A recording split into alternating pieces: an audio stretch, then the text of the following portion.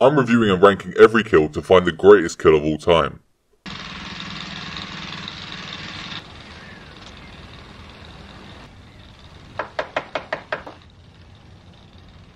Is anybody home? Hello?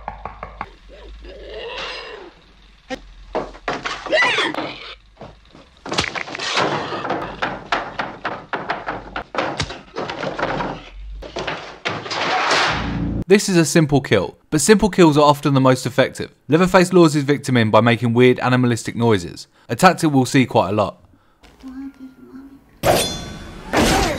Leatherface comes from out of nowhere and immobilises the victim with a hammer to the skull. An impressive show of strength, especially compared to what we'll see from Grandpa. Come on, Grandpa.